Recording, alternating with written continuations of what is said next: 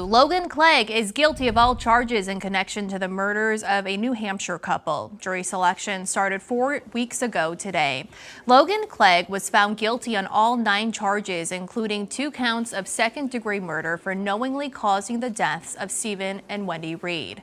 He was also found guilty of 4 counts of falsifying physical evidence. Those charges included moving the bodies of Mr. and Mrs. Reed, as well as burning his campsite near the murders and wiping his laptop of information after the murders. Clegg was also found guilty of being a felon in possession of a dangerous weapon.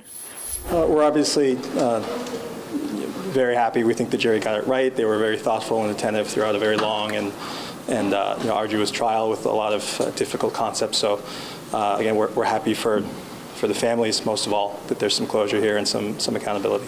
Attorney Smith, any comment on today's verdict? No, we said what we had to say in court, and we feel very sad. Clegg's attorney telling us she believes her client is innocent. Under state law, Clegg does get an automatic appeal. We'll explain more on that process tonight at 5.